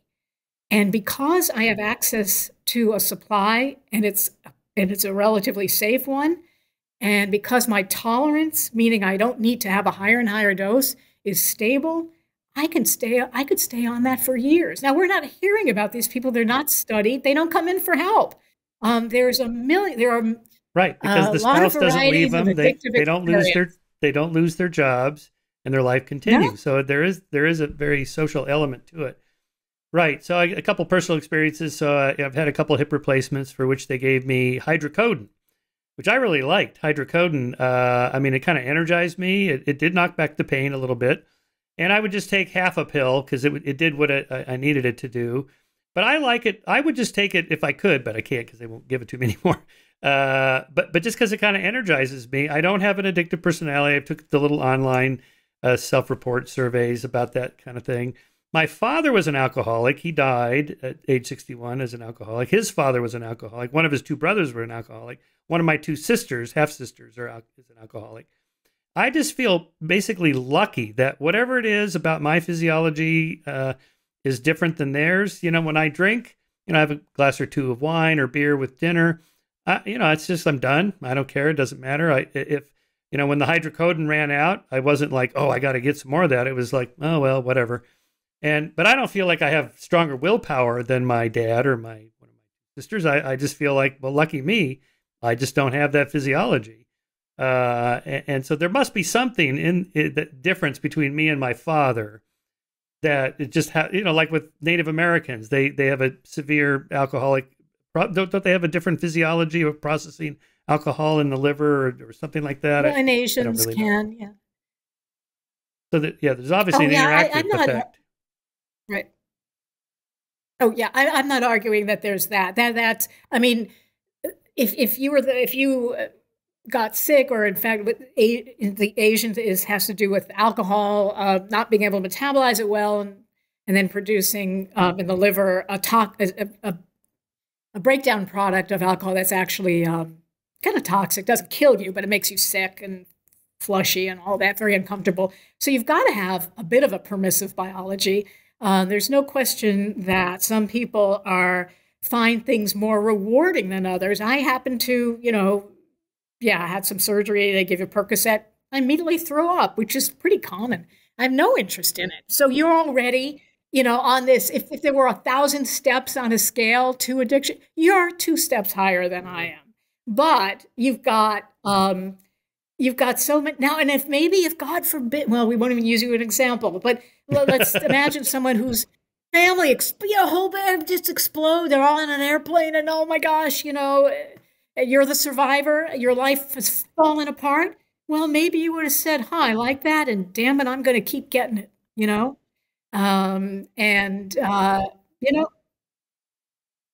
What's the difference? Let's talk about the difference between liking and wanting something, because I vaguely remember seeing something about this in addiction. It's not that the addict, it makes them feel good or they like it. It's that they have to have it, or else sort of a negative reinforcement. Well, there are two. People draw a distinction between liking it and sort of needing it, and of course, the latter is associated more with addiction, that subjective sense with addiction. There are two, again, probably more species of these, but two main species of wanting. One is the wanting that comes with withdrawal. So it starts to wear off. And, if you've taken it long enough, you'll have some withdrawal symptoms. And where you start to feel very achy, and you could start, people vomiting and diarrhea, and it can be very, very, very unpleasant, although few people die from opioid withdrawal. Not quite true of barbiturate and alcohol withdrawal. But opioid withdrawal, unless you just have the most fragile heart in the world, you're probably not going to die from it. It's just, as they say, you might wish you would die, but you don't. But then you very much want it, because that will quell your withdrawal. You're in withdrawal. Whatever neuroadaptation was affected by the exposure to the drug and its occupancy on your receptors is gone. And now you're effectively physiologically overcompensating for that anyway. And hence those symptoms, which are highly not only the symptoms, I tend to think that one reason that people are so terrified of withdrawal is they're really terrified of not being able to get more drugs. And, remember, there are two layers of misery here. There's the reason why you started using drugs, because I am a big fan of the self-medication hypothesis. So what was the nature of the distress? It could take many forms, but it was powerful enough to make you say, well, hey, maybe the heck with my job. I still want to take this. So there's that primary layer of motivation to use and then get some relief. And then there's the whole secondary layer of the job you lost and the marriage you ruined and the reputation and maybe your health. And that itself is so distressing that then you continue to take drugs to feel the pain of physical and emotional pain of the destruction you caused. So that's why people are so ambivalent about stopping drugs. But so that's the other wanting. I want so that I can feel better or not feel at all. And then the other, as we discussed, was the wanting to make the withdrawal symptoms go away. Okay, moving along on our lightning round here, I wanted to ask you about organ transplant markets, because you've written a whole book about that. You are a recipient yourself. But also in the larger context, kind of market solutions to various problems, like what's wrong with the sex trade? Why can't somebody get paid to have sex? What's wrong with that? And I think it's almost in the same psychological category as organs. There's something in our psychology you got the wrong about organs. Yeah, right. That's funny. But that like pain for a body or a body part feels intuitively like that's not the right, that's a market exchange and there's a place for that. But like I wouldn't pay my wife to make dinner for me. I mean, and I wouldn't go to a restaurant and then in exchange for the nice meal, invite the owner over to my house. He wants to be paid, right? Or that Woody Allen joke about, he holds his watch up and he goes, on his deathbed, my grandfather sold me this watch. It's just like, no, there's some things you can't put a price on it, right? Or asking, in the Middle East, asking Palestinians or Israelis, all right, how much would you take to just give up the West Bank? Well, here's the checkbook. What's the number? And the answer is there is no number. This is sacred land. You can't put a price on this. Right. Well, I'm always mentioning I mentioned somebody to read, and the connection with all these topics so far. Read Phil Tetlock on taboo trade-offs. And he'll walk you through. He's a brilliant man. I really have the luxury, especially since it's a lightning round, but also because the organ thing is so big that's what I limit myself to. And unlike prostitution, somebody lives at the end of it. And almost unlike a lot of those kinds of things, which are almost, they're interesting, interesting ethical parlor games, or you might discuss in a bioethics seminar. But God damn it, 22 people are dying every day because they don't have an organ. And that's why I said, well, I don't really want to talk about your prostitutes. I want to talk about those folks, not your, you know what I mean? And there, honestly, I'm part of a group of folks who are and Virginia Pastorell is one of us. In fact, I don't know if you've had her on your show, but no, she's, but I know her. Oh yeah, she used to edit Reason, and a brilliant woman. And she was my kidney donor. And so of course I conscripted. I didn't have to. Her libertarian ethos would immediately have predisposed her to the concept of rewarding people who are willing to save your life. I didn't pay her. If I did, I announced it to the world, I could be carted off to jail. And I could, literally. That's the law, the National Organ Transplant Act of 1984. And we could share a cell because it would also be a felony. If you paid her. Oh, wow. Yeah. Right. Right. And, well, but if I could just make a point, what I'm going after here is what you're up against is a kind of a deep psychological intuition that there's some things that the market should not be applied for. all libertarians yes, face for this. sure. You know, whether it's roads at the post office or, you know, police or military, you can't privatize that. There's certain things you can't put a price on. That's what you're up against, I think. Well, we're definitely up against it. Michael Sandel has a nice dichotomy. He calls he makes a distinction between consequence and corruption. So corruption arguments from corruption are ontologic kinds of arguments, and it's basically just wrong. Or there's what underlies that often is, I mean, I guess unless you take a theological view, that it's ick. You know, there's just something wrong with monetizing, especially since we've built up this whole romance. And I'm the poster girl for altruism, for God's sakes. I had 2 kidneys from 2 earthbound saints. But, we've romanticized altruism as the only legitimate motive for giving an organ. How about just informed consent from someone who feels that they and their family could benefit from a huge tax credit? In fact, I have a whole plan, if anyone wants it, on how to work up this.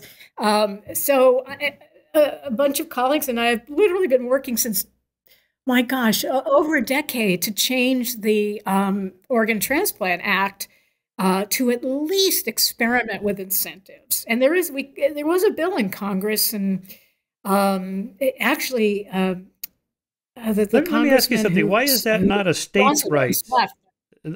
Sally, why is that not a states' right issue? Yeah, well, because it's federal law. But that's another option, is for a state to hold a referendum on it. Or to just pass, frankly, a law, and then go to the Supreme Court over it. Just challenge preemption on this. But there are so many good arguments for it, because one thing, the problem is, and I've debated it, so many folks on the other side. I mean, but when I get a hold of some innocent, a naive person who really hasn't thought about this very much. First off, frankly, most people, you have to be an expert to have a problem with this. You should have to be a bioethicist to have a problem with it, or some yes. some people in nephrology have a problem with it. But the average person, believe me, I never talked to people on public transportation since 1982, except to talk about this issue. Most people go, after I go through my spiel, which I'll go through quickly because it's the lightning round. After I go through how it could work, they go, well, maybe there is something to that. Very few people have kind of held fast and said it's wrong. And for them, I say, well, could you tolerate the discomfort so that people could live? Could you tolerate that so that I could save Michael's life, and his son will have a dad, and his wife will have a husband, and I'll have a podcast to be on. Could you do that? And I mean that in a sincere, not a cynical way. But here's my spiel, which is, first off, we're not talking about classic markets. In fact, the libertarians might not even like my idea. And again, I don't take ownership of this. A lot of us have been pushing this general model, which is would be a third party. That would be if you want to use the word, purchaser. And that probably be the government, although it could be some government designated entity. And the reward, which we call reward, wouldn't call payment, you might call compensation, would not come in the form of cash, or at least a lump sum payment. It would come in-kind benefit, like a tax credit, or health insurance for the rest of your life, or loan forgiveness for your college, or up to about 50. For some reason, people seem to think $50,000 sounds right. It just isn't. It's just everybody says, "Yeah, that sounds right." Or I could offer it to you, but you can pass it on to a charity. So that kind of, there are all other, you can imagine other kinds of arrangements you could imagine.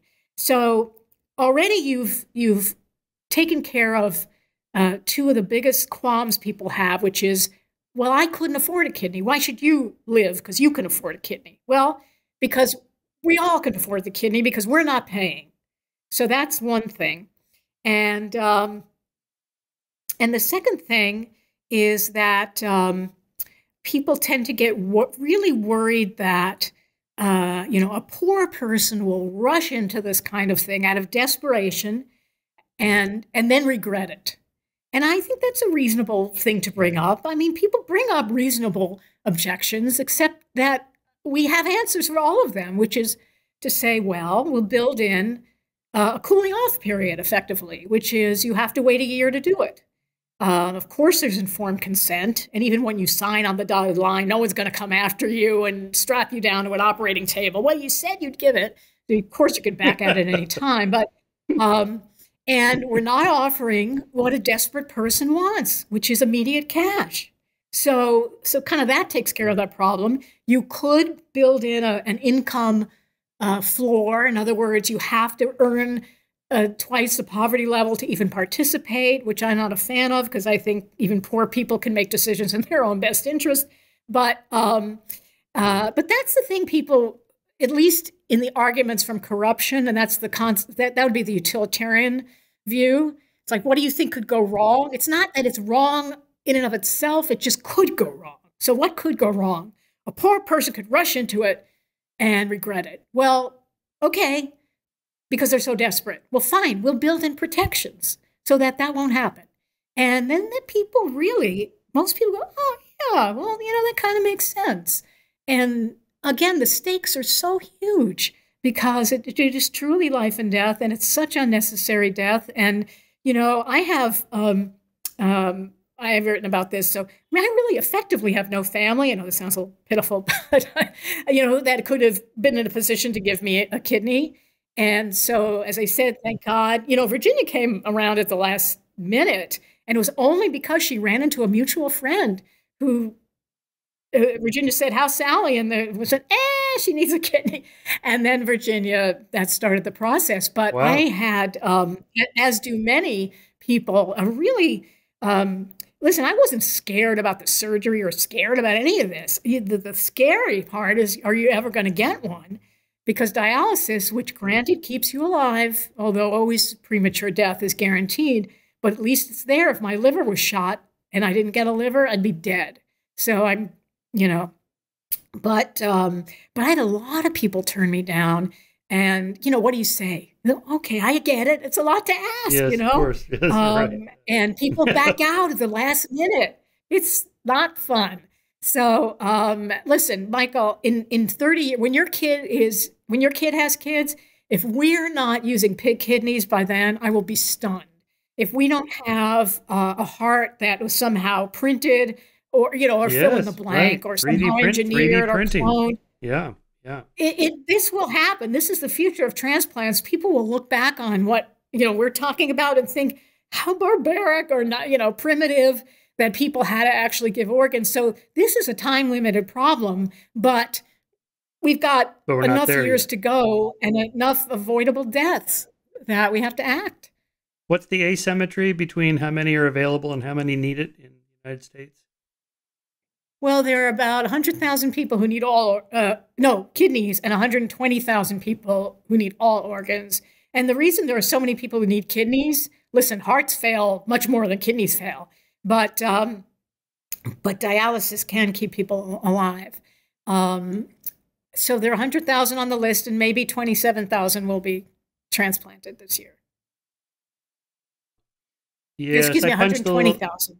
I'm in California, so we have an opt-in system where I punch the little tab on my driver's license that, should I be killed, you can take my organs.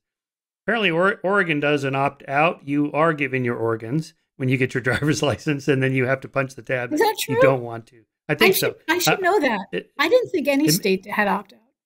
I think anyway, so. I could be wrong. I'll look it up.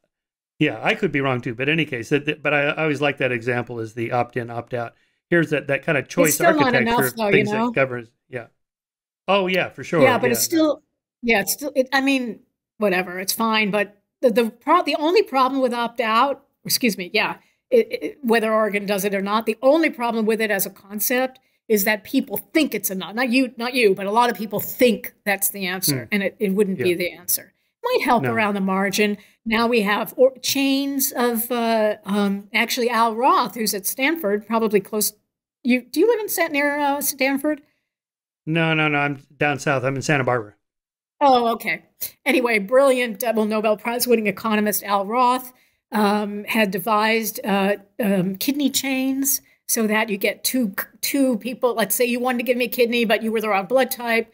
And so we would assemble like 10 people who didn't match, but you match with somebody else's potential donor. And I match with, and it's complicated mathematically. And now the medication and the immunology has gotten so sophisticated that I had mentioned I've gotten 2 kidneys. The second one was from someone who was type B blood, and Virginia and I had type A. So they can even overcome with some plasmapheresis that discrepancy. So they're making advances, but the real advance is getting more organs, you know? Well, look how quickly we responded to the need for vaccines. And so maybe if like millions of Americans instead of 100,000, if maybe 20 million or 50 million needed organs, there'd be enough government money to fund that research to speed up that process of 3D printing your organs or something like that. I know it's coming. I don't think it's going to come in my lifetime, but I'm really counting on a lot of these young, smart young people to get cracking before us baby boomers hit the wall, like on Alzheimer's and dementia. I don't want to lose my mind. So, all right, Sally, this has been great. We are just one final observation from you. We're 2 years now into the pandemic. We've had a lot of different experiments run, different states do different things. And what's your sense as a medical doctor, given the caveats that you're not an epidemiologist and so forth, and you're not Anthony Fauci having to give public advice, but just your thoughts on, should we have closed down sooner or not at all? What should we do now? What kind of give your general opinions of how it's been going? Should have escaped while I was ahead with the kidneys. Yes. I remember thinking 3 months into the whole thing that we're probably going to look back and realize we really overreacted with the so much of the lockdown. But believe me, at the time, I wasn't in a position to second guess, and I had a lot of sympathy for everyone who was taking perhaps over precautions. Look, I think there have been enough postmortems with the testing and the CDC's problems. So you asked me about the future. I don't know how well we're learning lessons. I mean, it's just shocking that the tests aren't out. I don't really, I'm not, I criticize the head of the CDC. It's so hard to know. I mean, we don't really know what goes on, but I just worry about, we'll put Scott Gottlieb back in. I mean, he was FDA, but he's also my colleague at AEI, but it's the future, really. I mean, that's where I think a lot of the money is. And I don't know why or how hard it is to get all these doses of Paxlovid. I know that they're cranking it out, but there are shortages there. You'd have to know where in the pipeline the kink was and how could we have foreseen that. And the same with no monoclonal antibodies even work against Omicron. So, and there is a new one and it is in the pipeline, but even in a very imminent pipeline, but even when that comes out, it's not going to be available. And this is the first time we really may do that rationing in a real capital R rationing way. All right. What's your next book? What are you working on now? I know you're always writing something. Oh, well, what I'm doing is believe it or not, I'm reading this book called Empire of Pain by Patrick Raddenkeefe, who's very, very excellent writer. The book is pretty compelling. It's all about the Sacklers and Purdue, and I'm reading it in order to find out, because he's meticulous and he doesn't give them a break on everything they do wrong, he will have documented and caught. So I think if anything, he's overzealous, which is good because I want to know absolutely everything they are accused of. And they're accused of, and they, from what I understand, have a lot to account for, perhaps enough corporate malfeasance to be driven out of. Well, the company is in bankruptcy, deservedly so. But I want to know everything, and then I'm going to run it by 4 people I know who are, really involved, and find out what was, what's fair, what's not quite fair. Nice. Good. I mean, I don't want to keep going, but I can just give you one example where they advertised OxyContin as being less addictive. Well, all things being equal, a slow-acting psychoactive drug will be less addictive, will have less abuse potential. That is a true fact. But that's portrayed as one of their lies. And, well, it's complicated.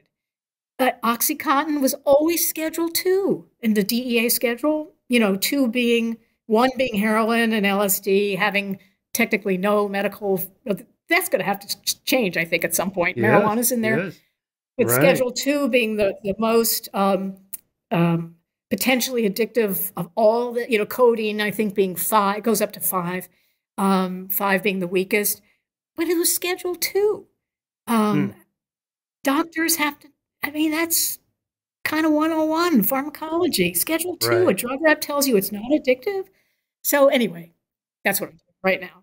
That sounds good. Well, that's very current. All right. Good place to end there, Sally. Thank you so much for coming on the show. Thank you so much.